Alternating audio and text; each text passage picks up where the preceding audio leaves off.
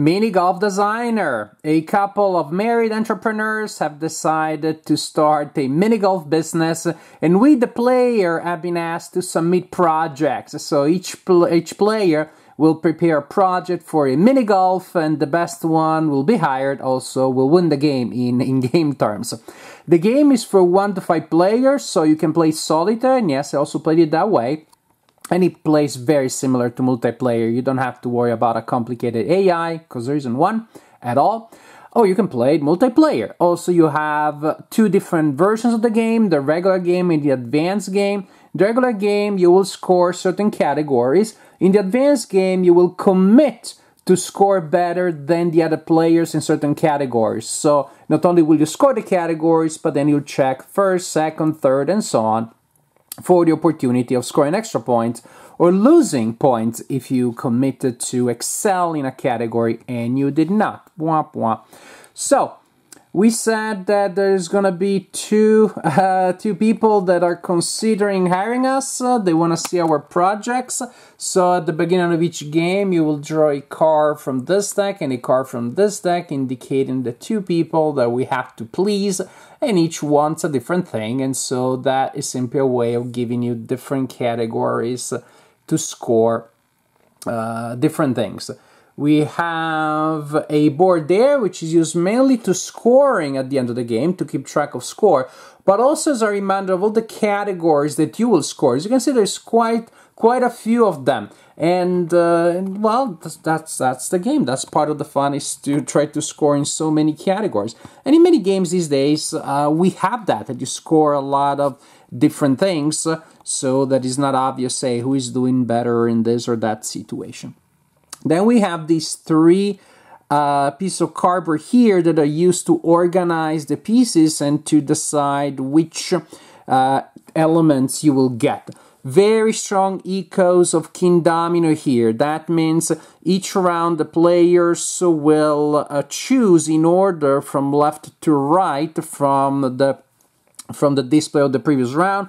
So this round, yellow goes first, and say yellow wants to take that piece, and we'll see what that does, and blue wants to take that piece. And so that's what happens. They take their pieces, they place them on their board. You can also choose to pass if you don't want any of those pieces, then you're sitting on the bench there. So whatever the situation, then you simply switch the order here. You pick up this ginormous bag full of tiles, a lot of tiles, and you draw the tiles from the next round. The tiles are numbered, and that tells you the order in which they will be placed on the board, ascending order, so 1, 3, and 9 in this example. These are discarded, and so that's the idea. After we have placed the tiles from the previous round, now again, we go and select the new ones, and we repeat that procedure. That just tells us how we get our tiles. What we do with them, that's the fun. First, you're gonna start with a project, an outline of your mini golf course. So that always will include a piece like that. That is your starting piece. That's where you have to start building from. And there is quite a few of them. You will receive a hand of them at the beginning. You will choose one. Some are harder, some are easier, but they're worth different amounts of points. So if you commit to a tough one, that is the balance. Some may have water elements, water features in them. You will use these tiles to represent them. It simply means that you cannot build there. So these water tiles will make your mini golf course look nicer, and also will let us reminder that you're not supposed to build there. And right now, I had started building one. Where is it? Oh, there it is. I started building one, and I'll finish. And after I'm done with filming this segment, I'll play the game solo. And so here's what I have so far, starting from my golf course there, from my starting tile. Now, the first tile that you get needs to be adjacent to your starting thing. The following ones need to be adjacent to something that you had already in play previously, but Super important, different from a lot of other lane tile games. You can count as touching only a corner as adjacent. That would be a legal placement. That is not something that you have in a lot of other games of this kind. Now, you are trying to form, of course, your mini golf course. You have a set of flags, as you can see here, and they used to mark your different holes, and you can place them there as a reminder. During the game, I could switch them, I can move them around. They only matter really at the end of the game, and they're merely a visual aid. So as you can see, also little flags there that indicate the difficulty of each hole. For example, this one has a difficulty of 3, and 2 total is 5. This one have a difficulty of 1, 2, 3. Why is that important? Because each player has a player aid like this one, a display like this one, and a set of 36 cubes. And as you create new holes, you're gonna add cubes to indicate the difficulty. Now you see there is a green range here that is used to mark difficulty between 3 and 5, because that is the perfect level of challenge that people want. Not too easy, not too hard. If your hole only has difficulty of 2, well, that is not great. If it's more than 5, again, people are not going to enjoy. So as much as possible, you want your holes to be between 3 and 5. And that's why, see, as I play, I add a flag there that means 1, and I keep track of the difficulty as I go. Here, number 2, 3, and that's why I place 3 cubes there. Now, since you have 9 holes that you're building and the ideal average is 4, you start with 36 cubes, and you're trying to place those exactly. You're trying to place a total number of cubes representing difficulty as close as possible to 36. So if one is very long, then you're gonna try to make another one that is very easy.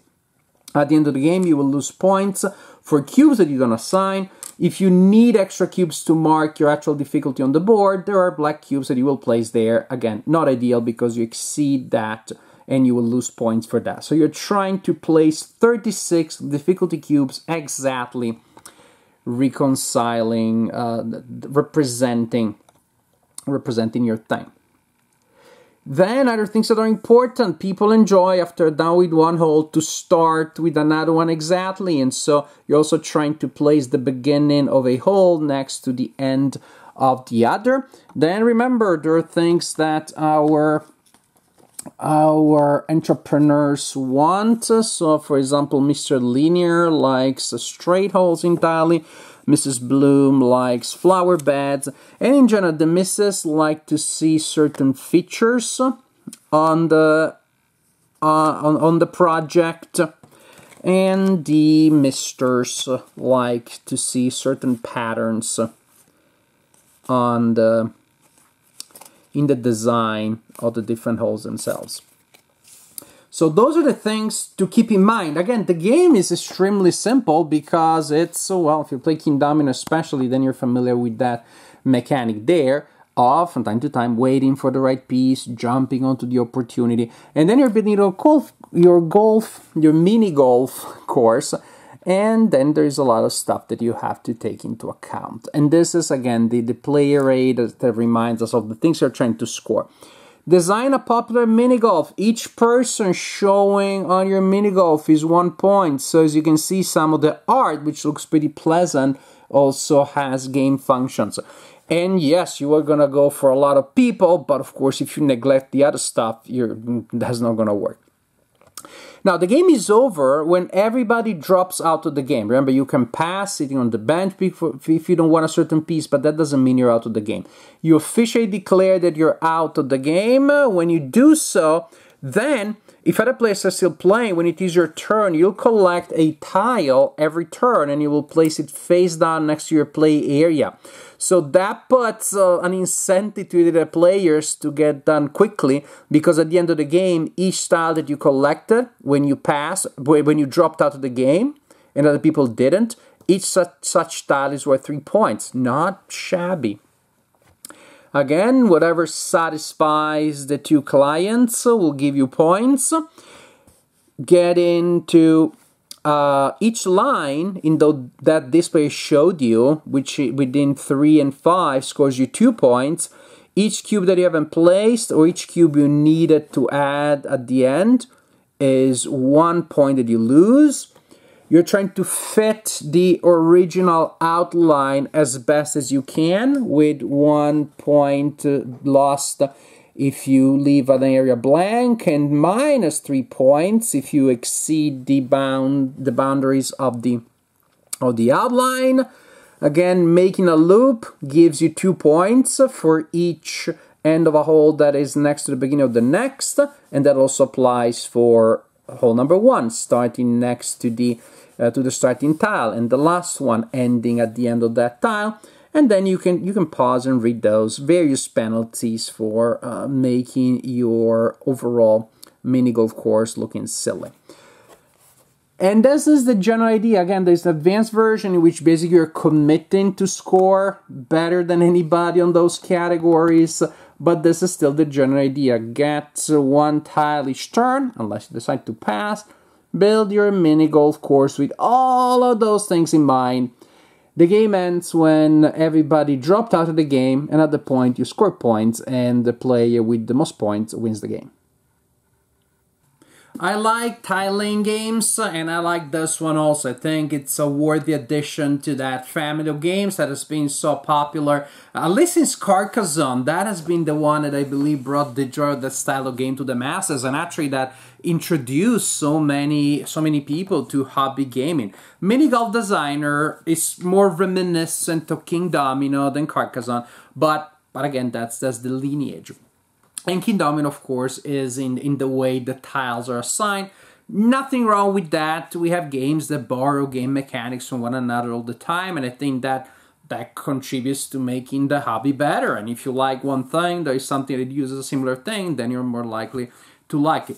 The different thing here that, of course, drives the game in a whole different direction, in my opinion, is the complexity or the multi-layer elements of the scoring, which makes the game not harder to play than King Domino, but harder to play well, harder to score, because there's so many things that you have to take into account as you're playing the game. Of course, strategy is counted at the end, but you'll be working toward that the whole time.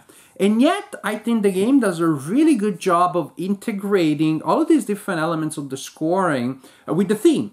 And so the topic really helps you remember all that you're trying to do. It really makes sense that you want an ideal golf course to have that loop there.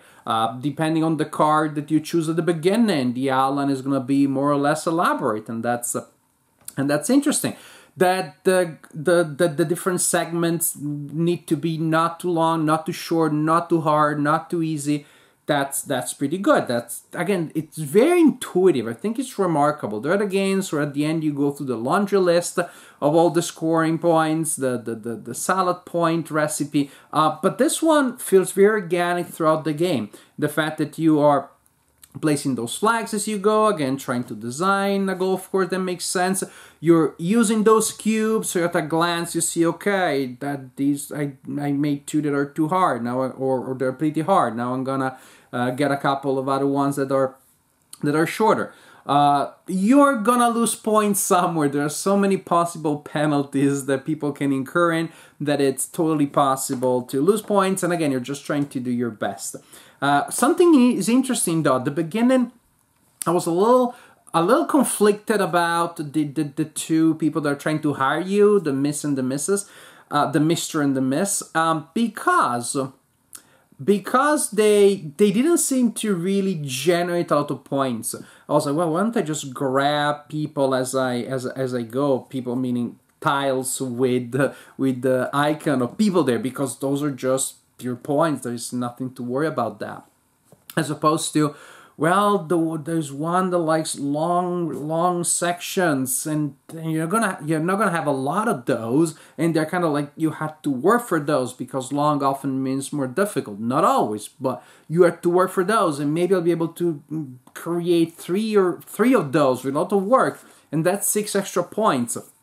And so it almost felt at the beginning like it was a lot of work for not much, until until I realized that the game with people of similar skill can be very, very tight. One game I played with my daughter, who's now 12, was 1 point different.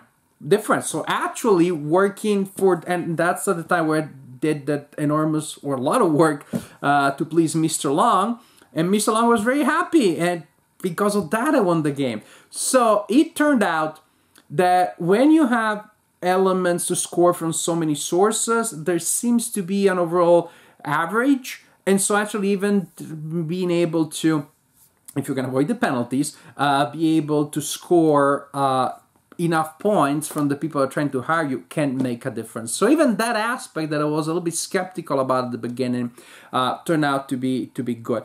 And to me, the game has enough interest. There's enough good stuff going on that I didn't feel the need to play the advanced version. But again, if you want to add a little more randomness there, a little more unpredictability, then the option is there. I played the game solo. It's very simple. You simply completely neglect the selection of the tiles, and you simply go and play, and you receive tiles every turn, and you choose one and you play. So it's definitely more of a strict puzzle.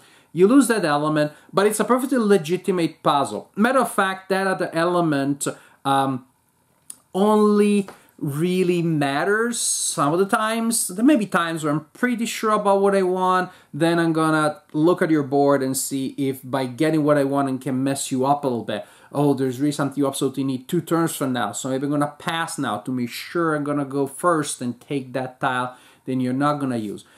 But it's not going to be a major element. It's there if you want that element of indirect interaction. But what I'm trying to say is that you don't feel that you're missing a key element of the game if you play the game solo. And as you play it solo, is a perfectly fun and legit puzzle, because ultimately the puzzle, creating your display, creating your area, is what the game is about. Great variety with the outlines. They do play differently depending on the kind of grid that you have at the beginning. So although the script will overall be the same from game to game, there's enough internal variety, I think, to make the game highly replayable.